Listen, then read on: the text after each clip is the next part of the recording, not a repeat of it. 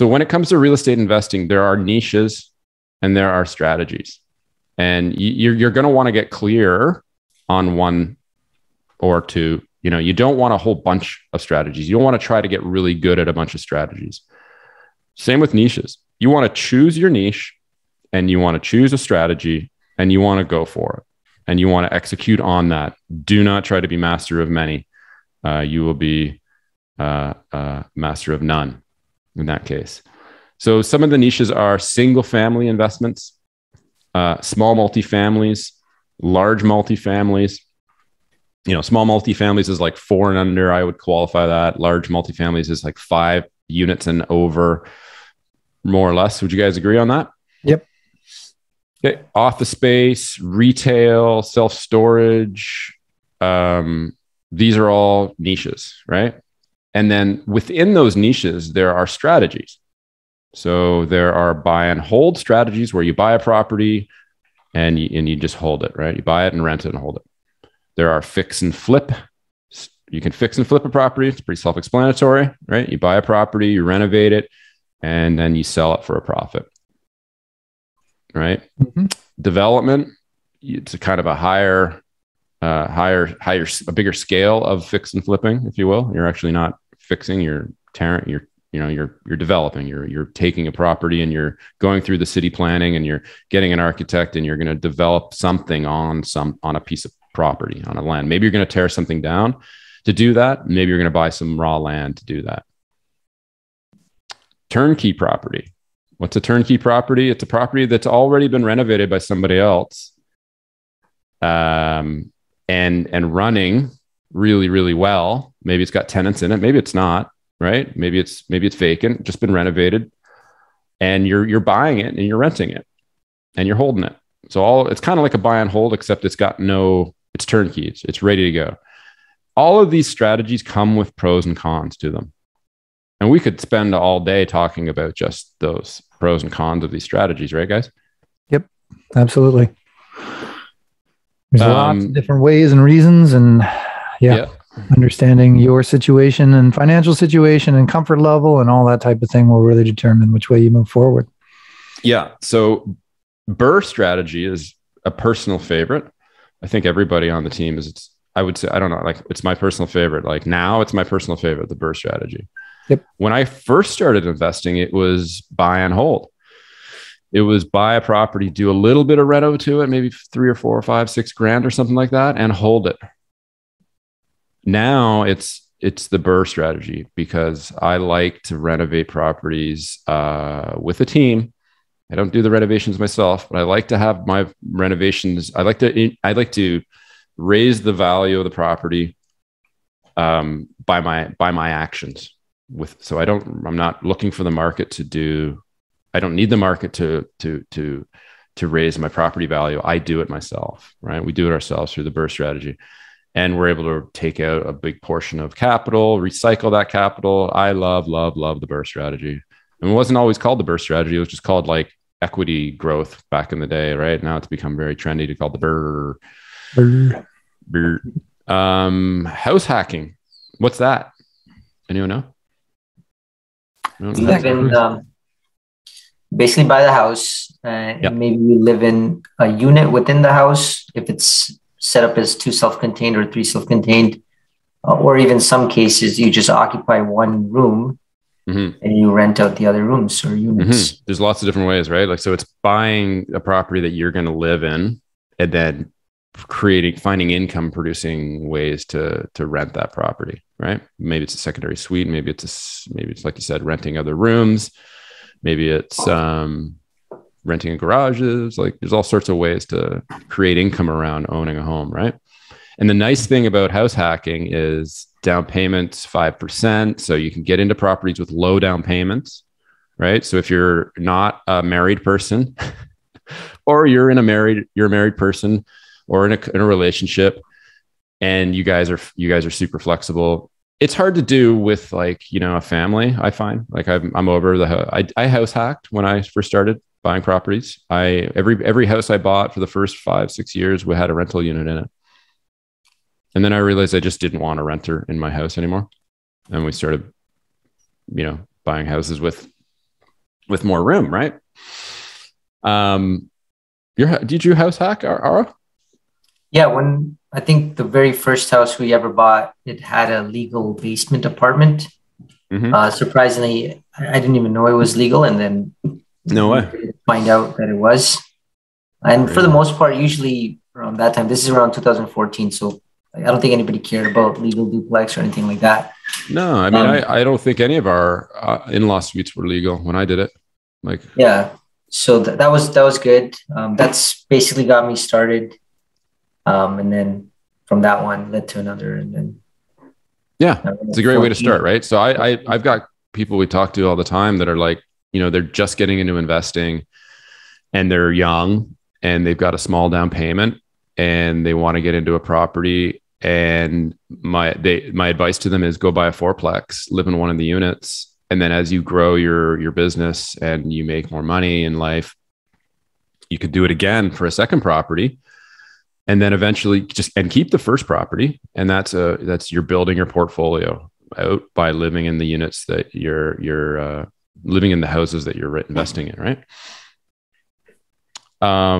Student rentals is a strategy, right? People do very, very well. Lots of cash flow involved with student rentals. There's some higher management responsibilities associated with them. Obviously, the tenant, and then there's some different laws around it too. I've been learning about in terms of rental regulations and then landlord tenant stuff. Vacation rentals is a strategy. Airbnb. More and more people doing Airbnbs in lots of markets.